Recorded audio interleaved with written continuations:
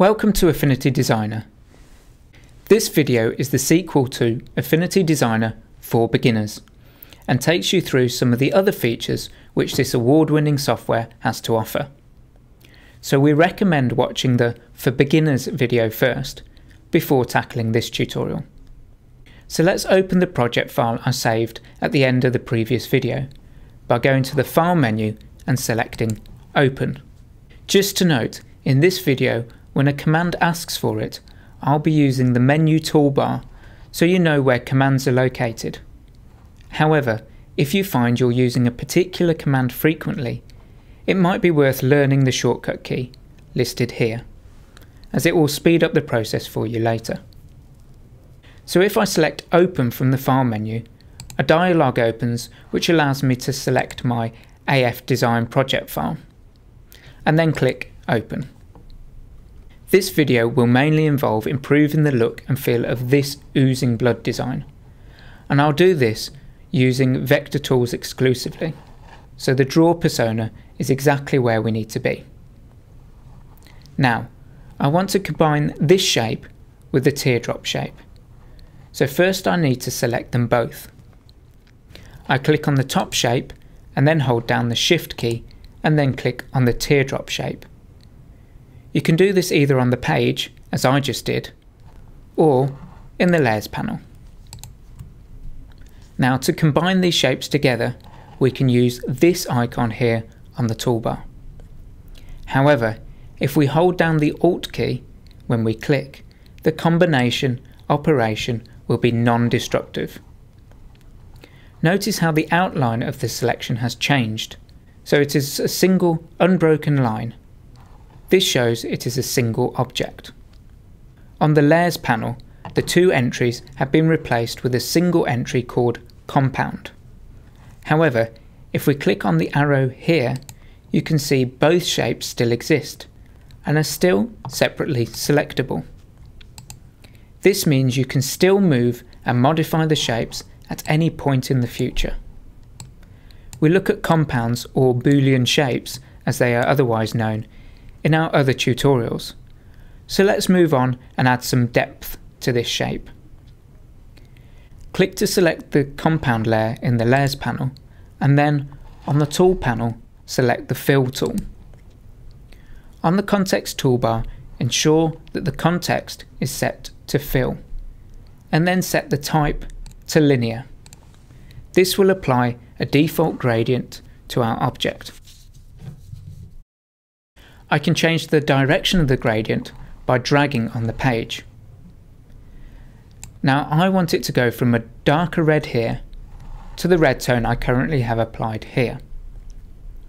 So I select the colour stop I want to update and choose a colour from either the Swatches panel or the Colour panel. I'll cover the Fill tool and gradients in a little more detail later on. I'll add some more depth to this shape by adding an inner shadow, but before I do, I'm going to switch back to the Move tool using the V key. With the shape still selected, display the Effects panel by selecting its label. I'll select Inner Shadow to apply this effect to the shape and display options for modifying the effect. I'm going to adjust the radius and opacity.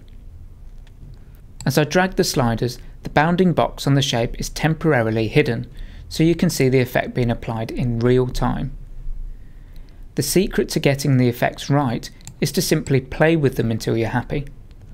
Bear in mind, however, that subtlety is usually the key. I'll place my settings at 40% opacity and a radius of 25 pixels. A little tip here. If you want to see what your design looks like after moving the sliders, but without deselecting the object, simply hold down the spacebar on your keyboard, like so. This design is really coming along well, but if I zoom into this area here by displaying the Navigator panel and sliding the Zoom slider, and then clicking on the thumbnail, you can see the transition between the top shape and the teardrop shape is too harsh. In reality, these corners would be rounded. Well, guess what? Affinity Designer comes with a tool specifically designed to create fabulous looking corners. You'll find it here on the Tools toolbar.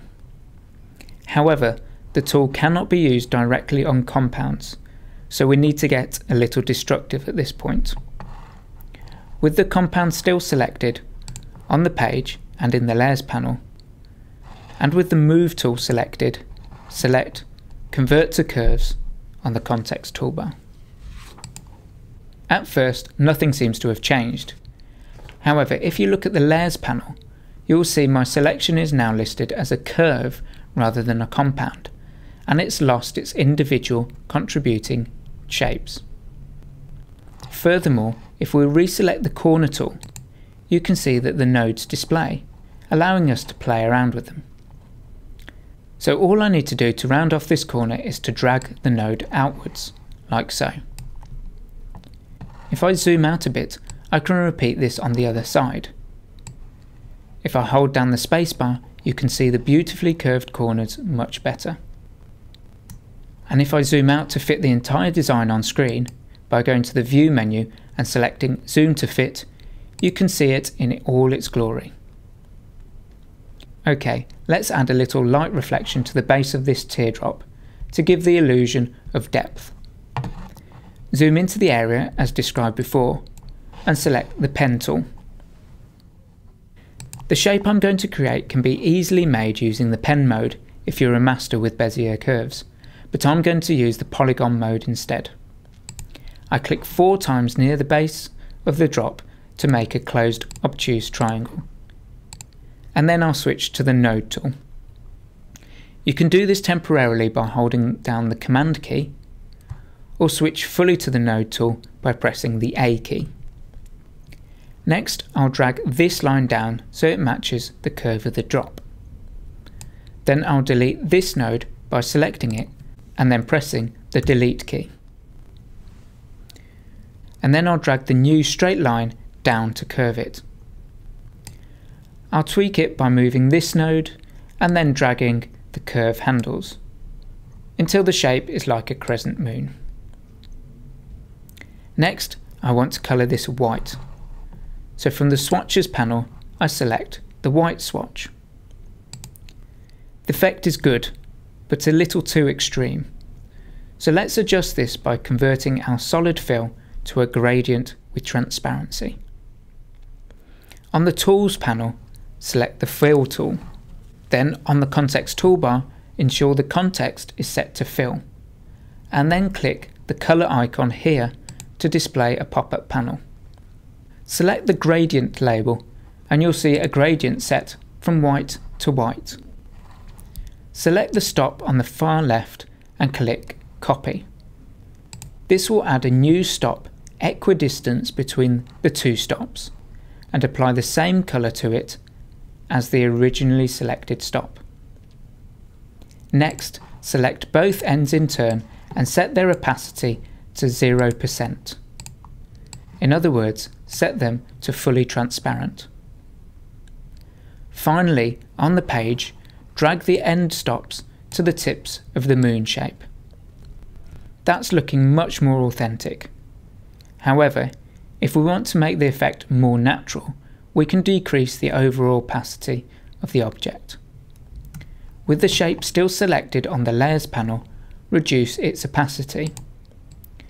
I set it to about 50%.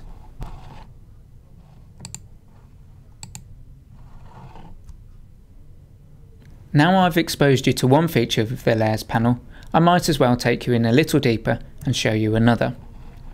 If you select a layer, I'll select this pixel layer, you can change how it interacts or blends with the layers below. Currently this layer is set to normal blend mode, but I can change it to something else. Say multiply, to change how it interacts with the background rectangle. We go into more detail about these blend modes in our other videos, so if you want more information, check those out, or simply play around until you get something you like.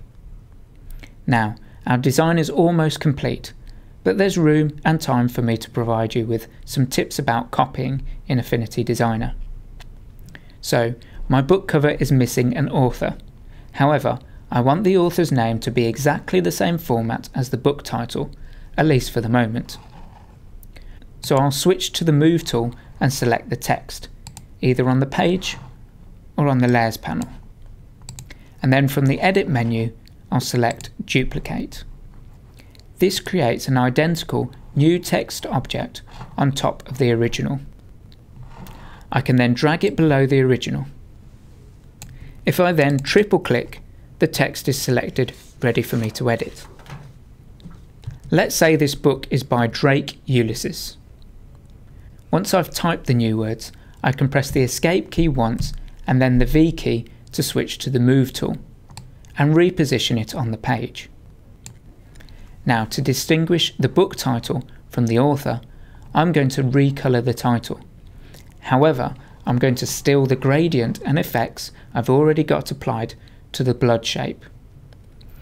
I select the blood shape first, and then from the Edit menu select Copy.